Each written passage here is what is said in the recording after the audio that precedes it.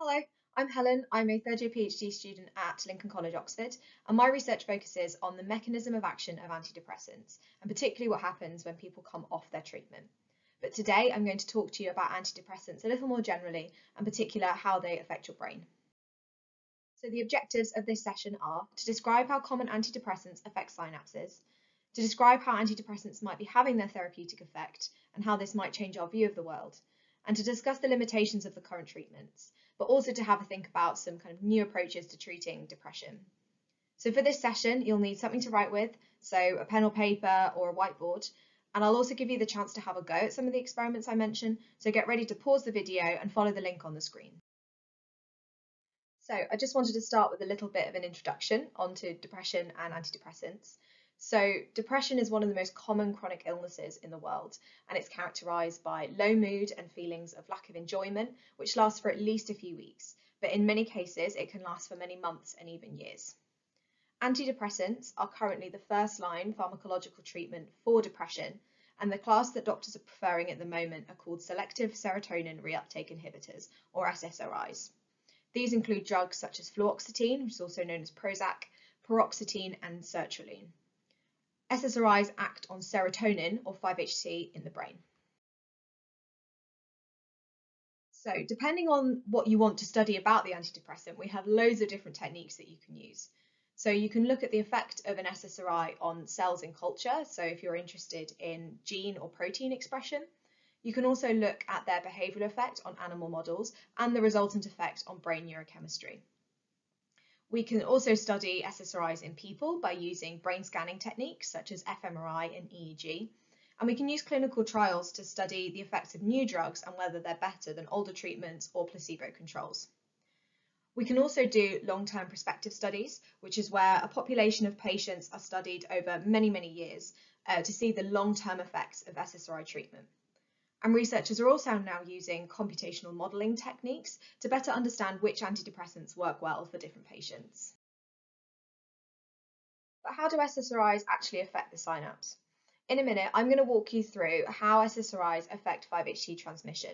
But first, I want you to pause the video for 2 minutes and have a go at drawing a synapse and label the key proteins that are involved in synaptic transmission. Think back to what you've studied in school so far. You probably haven't done 5-HT synapses specifically, but have a think about what other types you've looked at. They all work in quite a similar way. If you'd like a bit of revision first, there's a YouTube video on the screen. It gives you a really quick summary of synaptic transmission. Then, once you've drawn your synapse, have a think about how a serotonin reuptake inhibitor might be affecting transmission. So I'll see you back here in a couple of minutes. So welcome back. This is my drawing of a 5-HT synapse. So in the presynaptic neuron, we have vesicles, which contain neurotransmitter, in this case 5-HT. We have voltage-gated calcium channels, and we also have the 5-HT or serotonin reuptake transporter. In the postsynaptic neurons, we have 5-HT receptors, which are able to detect 5-HT in the synapse. So when an action potential arrives at the presynaptic neuron, this depolarizes the membrane and causes the voltage-gated calcium channels to open. This causes an influx of calcium into the neuron. This calcium then causes the vesicles to move towards the presynaptic membrane and fuse and release their 5-HT into the synapse. This is then detected by the postsynaptic receptors, which in this case are excitatory, meaning they're causing depolarization and a new action potential in the postsynaptic neuron. However, this kind of response to 5-HT very much depends on what receptors you have expressed on the postsynaptic neuron. So in some cases, the receptors can be inhibitory and cause the neuron to fire even less. And in some cases, binding to these receptors can trigger downstream gene expression cascades, and these can affect the functioning of the cell kind of in the long term. And so in order to stop transmission, we need to remove 5-HT from the synapse. Now, some different kinds of neurotransmitters, such as acetylcholine, which you might have heard of, have enzymes that sit in the synaptic cleft and break down the acetylcholine to remove it and stop transmission. However, 5-HT doesn't have this kind of enzyme. Instead, it has a reuptake transporter, which removes 5-HT from the synaptic cleft and puts it back into the neuron and either breaks it down or returns it back into vesicles. And this is the protein that SSRIs act on. What they do is they block this reuptake transporter. And so basically you can't take 5-HT back up out of the synapse. And this will increase the concentration of 5-HT in the synaptic cleft. In this case, where we have excitatory receptors on the postsynaptic membrane, this increase in 5-HT will increase the likelihood that our postsynaptic neuron will fire. So that's how they kind of work in theory. I just wanted to give you a little example of what this kind of looks like in practice. So this is data from an experiment that I've done recently where I can measure 5-HT released from neurons. So on the left, you can see the little diagram. This technique is called microdialysis, and it basically works like dialysis in the kidney. And so what you can do is you can put a probe into the brain, and this will sample extracellular 5-HT, so 5-HT that's been released from neurons. And in this case, I'm doing it in part of the hippocampus, which is a structure associated with anxiety.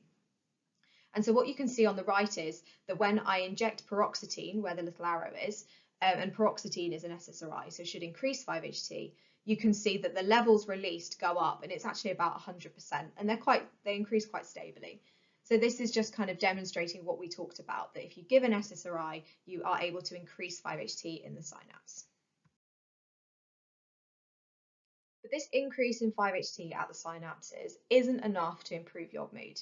In fact, it can take several weeks, between 4 and 6 weeks of treatment with an antidepressant for you to feel better. And this is because there have to be some quite big changes in the brain to allow you to feel better. A big part of these changes is increasing the plasticity of your brain, so that's its flexibility or ability to learn new things. And part of that comes from the fact that the brain will produce more neurons, particularly in the hippocampus. And there's also an increase in the number of connection or synapses between neurons. So what we think happens is that the antidepressant simply makes it easier for your brain to learn new things.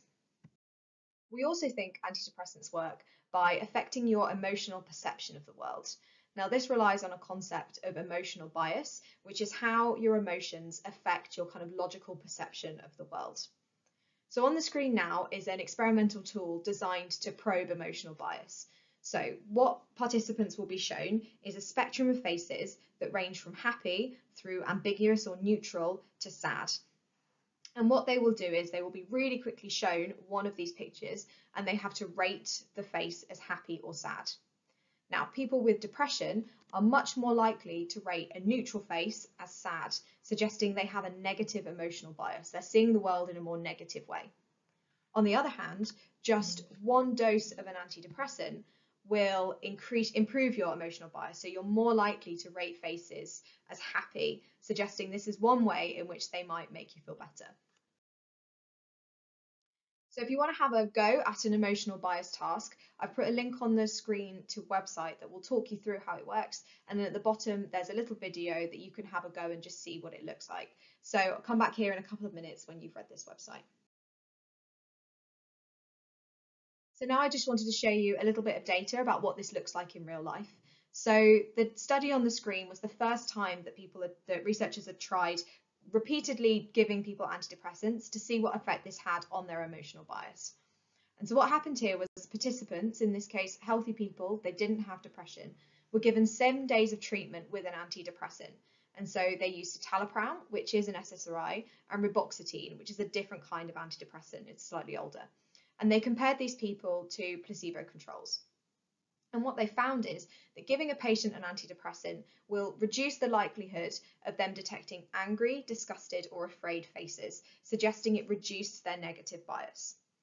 Interestingly, people didn't increase their ability of detecting happy or neutral faces, and maybe this is because they weren't depressed in the first place, there was no underlying condition to kind of improve, or maybe it's just they didn't have treatment very long. 7 days is a really short treatment duration.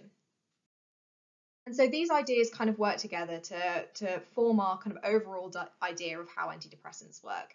And this is combining the idea that they increase plasticity and that they give you a more positive emotional bias. So 5-HT will increase at the synapse when you give an SSRI, and this will trigger downstream cascades of gene expression, which will increase the plasticity of the brain. This will then allow us to kind of better learn these more positive emotional associations and view the world in a better light. And overall, this leads to improved mood. However, this is a very idealistic view of how antidepressants work, and it certainly doesn't work like this for many patients. Antidepressants can work really well for some people, but they do also come with some big problems and drawbacks. So SSRIs will only work for about half of patients that have prescribed them, so this can be really frustrating if you think a treatment's going to work and then it doesn't actually improve your mood.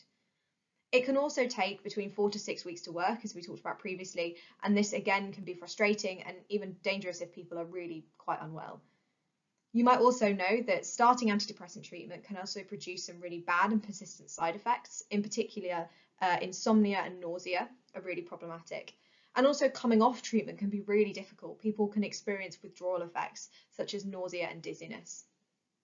All of this isn't to say that antidepressants aren't great. They're a really valuable tool for helping doctors treat depression. However, scientists are now looking at kind of faster and more holistic ways to help people recover faster. So on the screen now are just a few of the new treatments for depression. On the top left, we have cognitive behavioral therapy, which is just a form of counselling or therapy. And basically this works with your antidepressant to make the process of relearning positive associations much faster. And you might actually have seen recently that now doctors are recommending people try therapy and CBT before they even start on their antidepressants, as this alone can really help people.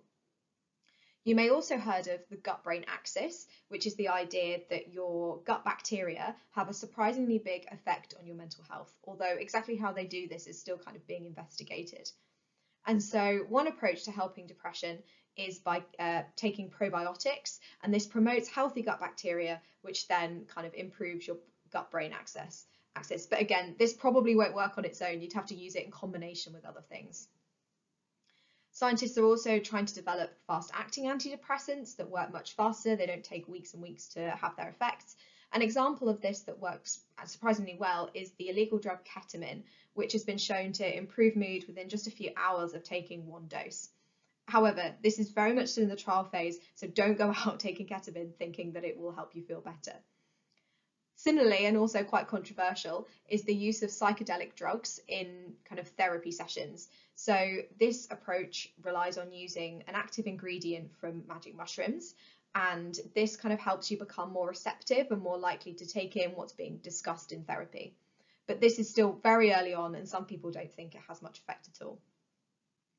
Another kind of controversial and less widely used technique is deep brain stimulation. Now, this might sound a bit medieval, but basically what happens is surgeons will implant a small electrical device in regions of the brain that are involved in depression, and it will apply tiny little electrical stimulations. And this is thought to alleviate mood really rapidly and works particularly well in people that haven't responded to any other treatment for depression.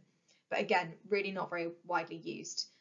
And finally, scientists are trying to use more computational modelling techniques to better understand which antidepressants work for different people. The idea is that if you can predict if someone will respond to a treatment based on kind of underlying factors about them, then you are more likely to be able to put them on the right drug sooner and help them get better faster.